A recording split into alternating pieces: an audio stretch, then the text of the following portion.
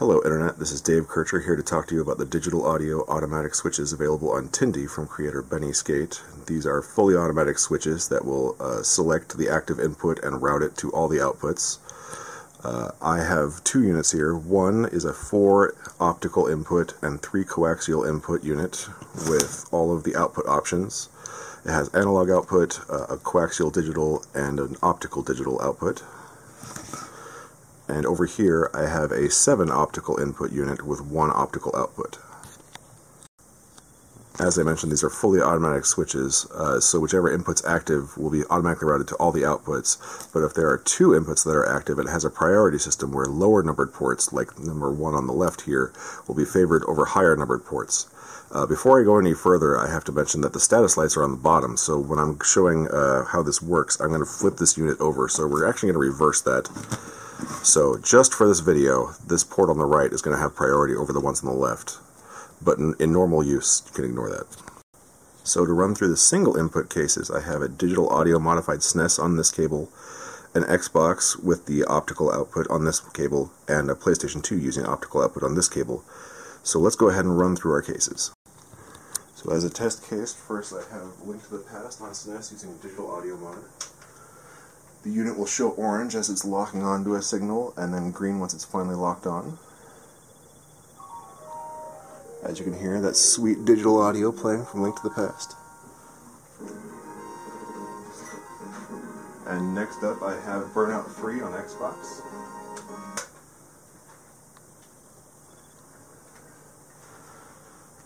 It detects that there is some kind of signal coming in on Xbox, but still hasn't received any signal that's valid at all. And it will be switching in due time. I've noticed that during the Xbox boot sequence it will go green and then back to orange several times, but as long as there's only 1 input active, it works really well. I'm just going to wait for this to boot.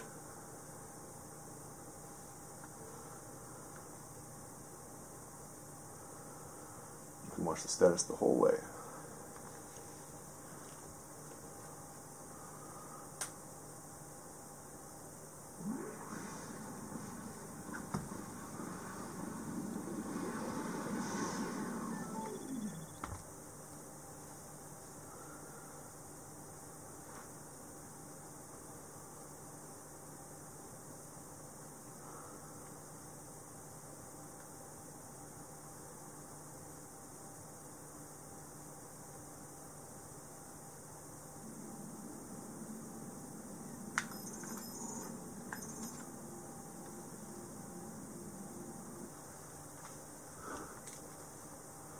As you can see, it keeps going back to orange, and then it'll go back to green when the game starts up and it locks back on.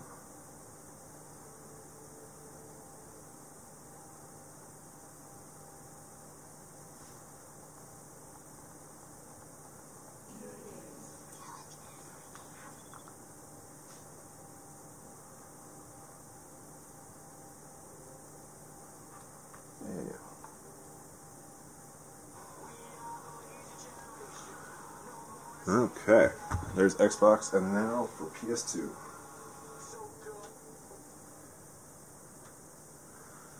And PS2 has a similar off and on behavior as Xbox. And you can see I'm doing nothing at all to the switch, it's just locking onto the signals itself.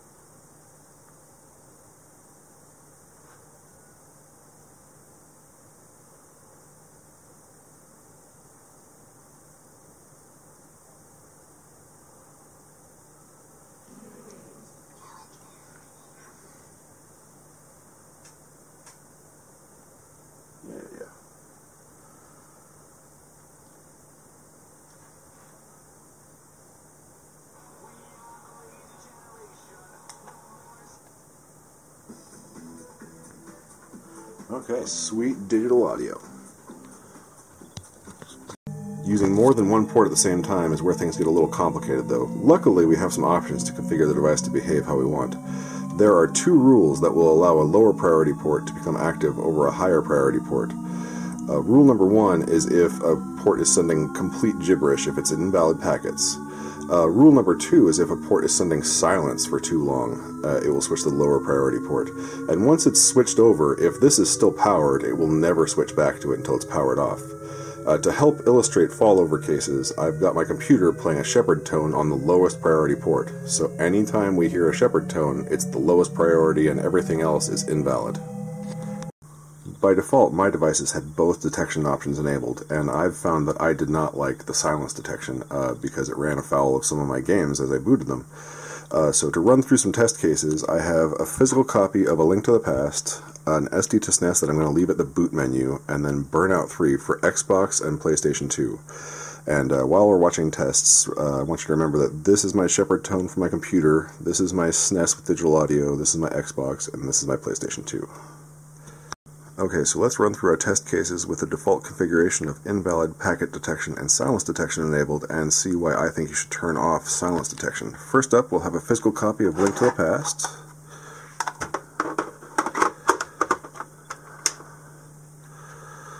And it's been my experience this works just fine.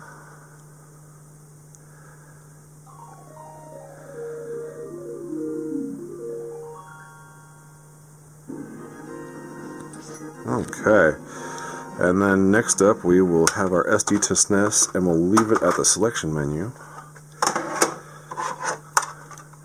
And it's been my experience that the SD to SNES does not output any kind of audio, and so that trips the silence detection and then it switches away from the SNES forever. Give it a sec. Well, it detects that it's silence and then it switches to shepherd tone. And so at this point it'll stay on the lower priority port forever, and we can't get our SNES back until we power off and power back on. And next up we will have Burnout 3 for Xbox, which in my experience it works just fine. The Xbox starts off not outputting any signal at all, so we'll hear the shepherd tone, but after it boots up for a while it'll start outputting us a tone, and then we'll take over.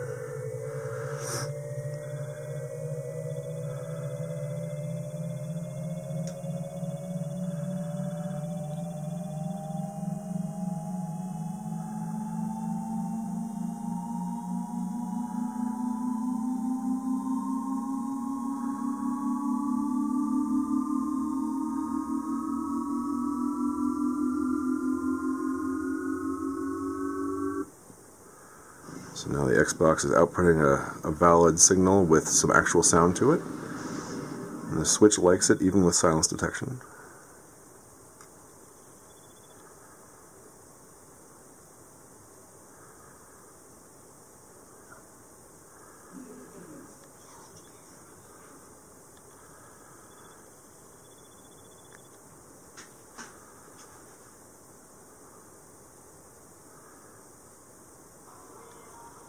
Okay, so we got valid sound and we're switched to it for the rest of the game.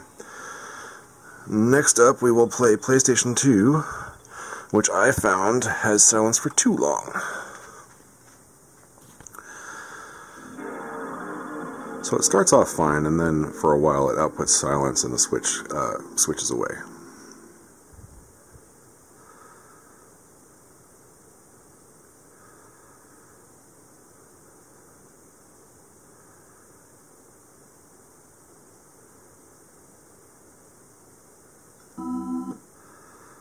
Getting the shepherd tone there for a minute, but swapped back away. Oh, it's thinking about it. It's thinking about it.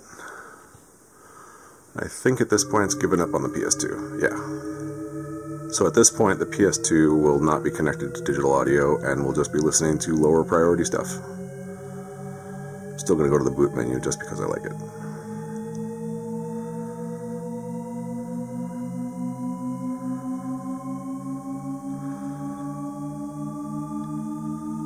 Yep, we got no sound. And the way we change our configuration is by hooking the switch up to our computer by USB and using some software the Switch creator made. So if you hit check firmware version, you can see which detections you have enabled. I've got invalid packets detection and 0 packets detection, that's the silence. And then you can go up to config and then say disable in 0 packet detection. And so that will make silence a non-factor, and that makes me much happier. So now we'll run through our test cases again, but with silence detection disabled. So first up, link to the past again. There's no reason it shouldn't work, but let's just test it for testing.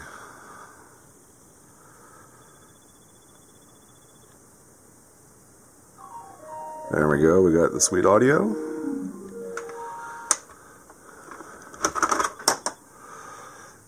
And then we'll switch to SD to SNES.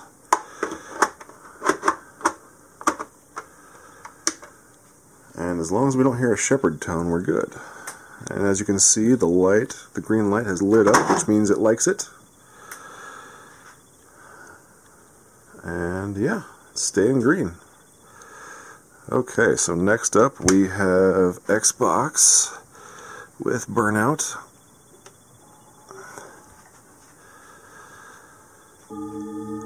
I get the shepherd tone while it's not outputting any sound at all. But by the time we get to burnout, it'll work fine.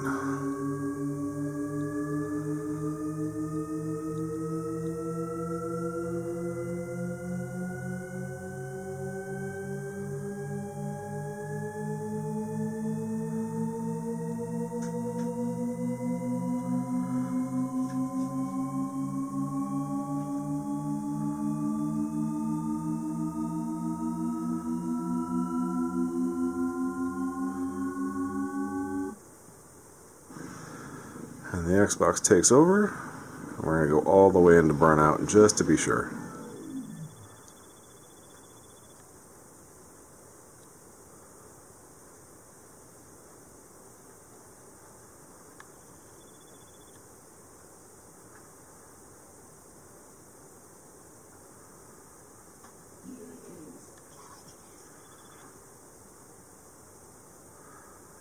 Come on, let's see that intro.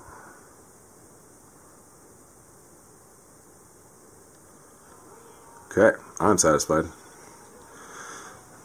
And so now we'll turn that off and go to PlayStation 2.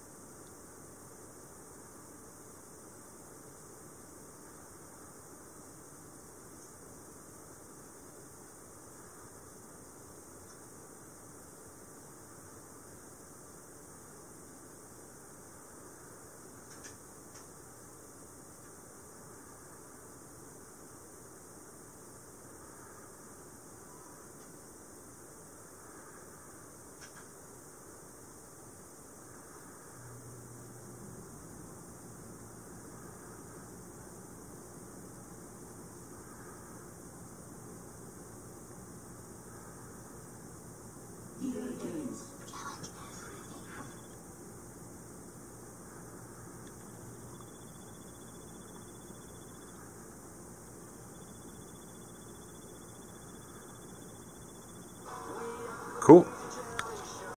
And the reason I've been dialing in the port priority system is because of my backup plan, which I have now hooked up to port 6 on the coaxial input of my mixed input switch.